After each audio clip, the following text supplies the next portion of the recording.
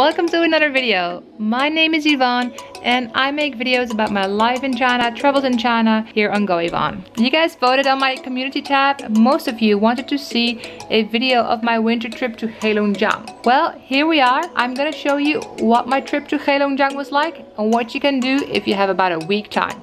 In this video, I will share my highlights of the ice festival, the snow sculptures, Zhongyang street, and you will see the cutest winter town you've ever seen, China Snow Town. I will also give you some travel advice for when you are planning a trip to Heilongjiang and Harbin to make it all go a little bit easier.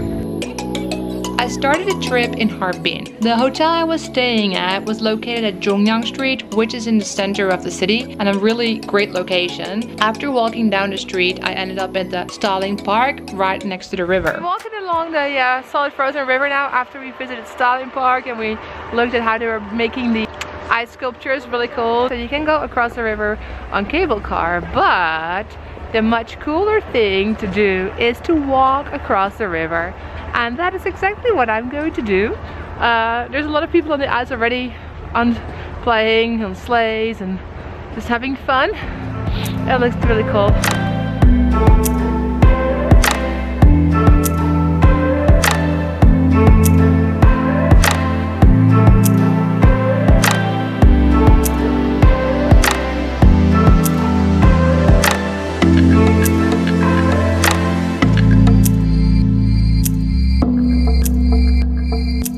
Sculpture park is really big and there are many sculptures. Some are smaller, some are really large, like maybe 2-3 stories high, and I think the biggest was like 50 meters wide, if not more. With so many sculptures in the park, it's easy to spend a couple of hours there. Luckily, there are a few places where you can warm up because it does get cold. I spent a lot of time in the snow sculpture park, and by the time I was done there, it was already dark. And instead of crossing the river back to the center of the city, I took the cable car across the river, which is actually quite fun, and I recommend doing it because it gives a nice view over the city when you're up in the cable cars. The next day was, I think, the best day of the trip. Or one of the best days, because that was the day I visited the Ice Sculpture Festival. If you have seen the video in which I show you the highlights of my visit to the Ice Festival, you know what I'm talking about. It was just amazing and unbelievable.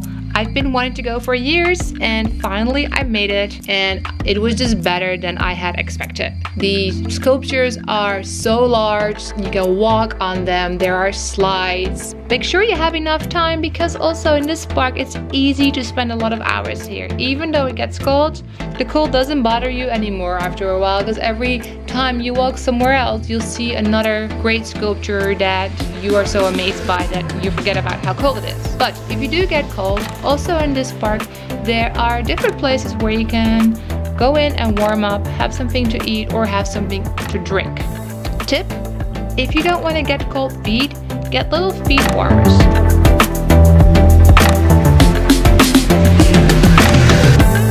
Most people go to Harbin for just the ice and snow festival, which makes sense because those are the main attractions. But in the province of Heilongjiang, there is more that you can do. If you have a little bit more time to spend in Harbin, consider going out to Yabuli. It's only an hour and a half by train from Harbin, and it's a great place for skiing.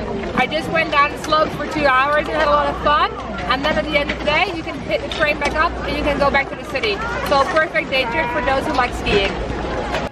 Walking around the little town can be nice too, especially when it starts to snow, like it did during my trip there.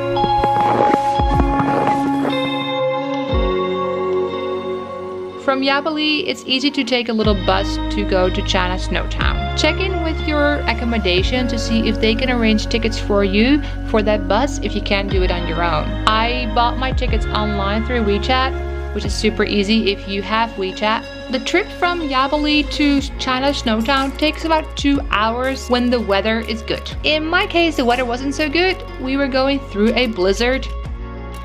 After about 4 hours, we arrived at China Snowtown. As soon as I drove into the town, I could see that this was going to be the cutest town I had ever seen. The lanterns everywhere and the roofs covered with snow made it look like a fairy tale. I felt like I had stepped into some kind of dream world. After walking around for a little bit through the Snowtown and after getting some dinner at a military-themed restaurant, it was time to go back to our cottage, warm up and go to bed. The next morning, I woke up, had some breakfast and was ready to go outside and explore the Snowtown. The plan was to go into the forest and walk around, see the beautiful trees and enjoy the scenery. But that plan changed a little bit once we saw and realized that the path that we were walking on was meant for horses and their sleighs. It actually turned out to be a quite funny experience when Miguel got almost attacked by a horse and almost disappeared in the snow. That horse came right at me. What that horse was doing. Oh boy, I'm in the snow zone. It just came right at you? It came right at me. And what did you do? Did you just jump? I jumped over. I said I don't want to get hit by a horse. As that walk in the forest wasn't going to happen, we decided to keep it safe, away from the horses, and we discovered a boardwalk on the back street of the main street, the main walking street, and right behind it there was a boardwalk. So we decided to walk along that boardwalk, and that turned out to be a really good idea. There was hardly anyone there because in the morning all the Chinese tourists go back to Harbin, so we had the area pretty much for ourselves. If there is one thing that you should do in China Snowtown, it's like walk that boardwalk because it is just really pretty with all the trees covered in snow. If you are staying a little bit longer in the Snowtown, there are a few more things that you can do. As I mentioned earlier, you can go on a horse sleigh, go around the town. There are also people with dog sleighs, so you can go on a dog sled ride. On the outside part of the area, there are a few hills where you can slide down the hill on a tube. There is also a ski lift, so you can go up the mountain and ski back down. And you can rent scooters. So if you are spending some time there, like 2 days, there are plenty of things that you could do if you are willing to pay for them. After an evening and a day in the China Snowtown, we headed back to Harbin.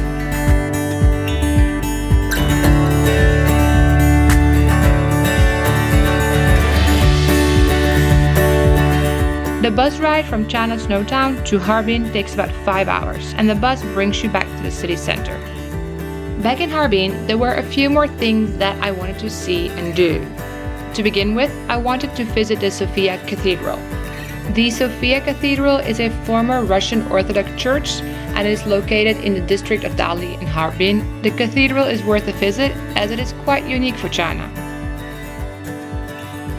I also wanted to walk through Zhongyang Street one more time. There is one famous street here in Harbin that you should really go to when you're visiting the city. It is Zhongyang Street, which is a pedestrian street. It's a really nice street with lots of light, and there are a lot of food stalls. The food stalls sell a lot of the famous Harbin snacks like the ice cream, the tangkulu, and more. We are going to eat some of the things that you should try as well. One of the things you should try, and that are typical Chinese and typical for Harbin, are the tangkulu. Tang means candy. So it's like a sugar candy. Yes. And so this is the traditional hawthorn one. I don't actually like that. And then we got one with strawberries and pineapples and also a hawthorn. Oh, yeah. These are kind of more traditional. These are the so traditional go ahead ones? and bite into it. All right, I'm going to try this one also. Oh. They're solid frozen. They're frozen. Makes sense because they've been outside. After almost losing my teeth, it was time to eat something a little bit softer. Next on my list to try in Harbin was the famous Madiar ice cream. People actually line up for this ice cream because it's supposedly super tasty. So what else could I do than try it for myself? It might seem an odd thing to do, eat ice cream when it's like minus 20 degrees Celsius, but it is one of the things that you should really try when you are in Harbin.